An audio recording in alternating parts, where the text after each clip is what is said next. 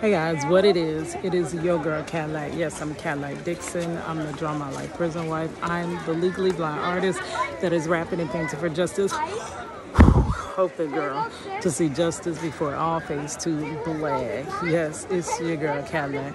Anyways, out here at Wakaira Springs. See, beautiful spring behind us. Money now I'm over there. Oh, it won't let me zoom in, but they're sitting like over there. Can I do it? It won't even record my finger. Oh, there it goes. They're sitting back over that way with Princess for her birthday. Just chilling out here to the park a little bit before sundown. Sundown, we got to get up out of town because they do say they got wildlife here. And it closes anyway at 8. Anyways, I wanted to chop it up with you until either first one or two things happen. The phone cuts off because the battery is going dead. And the second thing, the storage goes full because, you know, it's not a lot of storage on Money's phone. So I am using Money's phone at the time. Anyway, so how her birthday went. Y'all know I have been, if you have been following me, I have been working on Miss Princess's Gracie's Corner picture.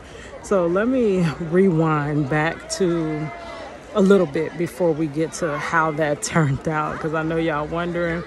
And if y'all ain't, I'm gonna tell you anyway, girl. Because I'm just assuming that y'all are wondering how that went, because y'all didn't see me finish it. Okay, so me and Money really was supposed to be planning Miss Prince's birthday party months in advance, because she knows how everything usually turns out. You have all the preparations in mind, knowing what you have to do, but life always gets in the way, it seems. I'm not life.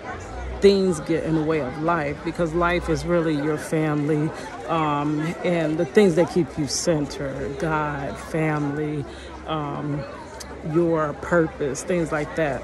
But life itself gets in the way because that is basically the work and the hustle and bustle and the constant keeping us busy and stuff like that, with endless to-do lists that never get too done. So